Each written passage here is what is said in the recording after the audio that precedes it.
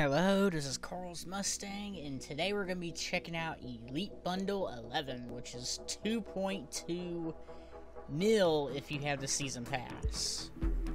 Now, if I cough a little bit, or if I cough a little bit, or if my voice sounds weird, is because I'm just getting over COVID. I mean, I had COVID about a week ago, but I'm okay now. But of course, it comes with the 2020 GTR Nismo, the Bugatti Chiron 300 Plus, and the Celine S1, which I don't think has been in any game. So at least there's two new cars. The Skyline's I don't know, but I wonder if the Skyline's gonna be kind of a copy and paste of what we already had, but we'll have to wait and see. Let's go ahead and buy the bundle, and I'll see you guys out on the track. The Bugatti Chiron Super Sport 300 Plus. This thing's badass. That 10 miles you see, I went on the highway here in Florida on here, near the speed trap, got to 310 miles per hour. With only a tad bit of help from nitrous, but it's not even a nitro chemist, as you can see. So still, that held 310 too, with no nitrous. So that's impressive.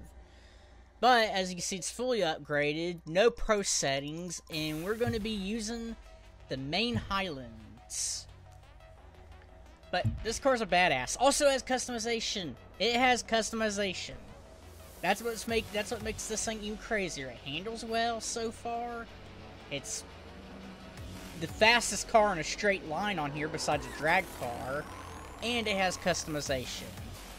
But as I said before, we're going to be using the Maine Highlands. And as usual, I'll go quiet and I'll tell you my thoughts at the end of the run.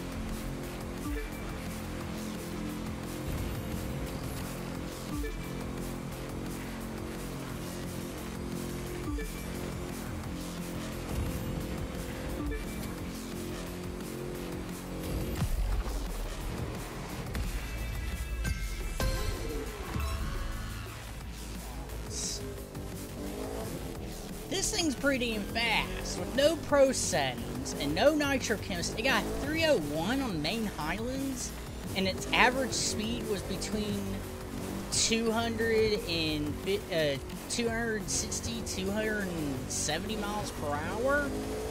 That's damn fast for that track. Normally the average speed's like 240, 250. This thing was going fast as hell around the track. I mean, don't get me wrong, 240, 250 is fast, but just this thing was going faster, way faster than that, of course, around the track. And a 301, that is damn fast for Maine Highlands, especially for a car with no pro settings and no nitro chemist. That's damn fast.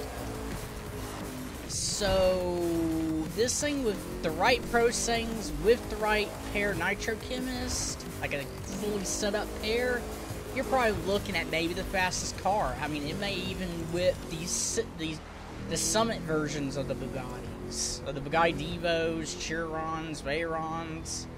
It may whip all their asses. This car is very impressive. Now, is it worth the price of the bundle? Yeah, because I can imagine this car's probably going to cost probably 2 times more out of the bundle. So this is half the price of the bundle right here. This is just half the price of the bundle. We hadn't seen the Celine S1 yet, or the GTR, which I'm going to get to. But this is just half the price of the bundle. This car would definitely be worth getting the bundle for if the other cars are good too. But also, if you're getting it in the future, it might be worth getting in the future too, because this thing handles better than the other Bugattis, to be honest. This thing handles way better than the other Bugattis we already had in the game before this thing came along. So this thing might be worth checking out even in the future after the Elite Bundle is over. So this car would definitely be worth getting in the future, or it might be worth getting the Elite Bundle for after all the air cars are checked out too, because I believe the Celine S1 is going to be a real good car too.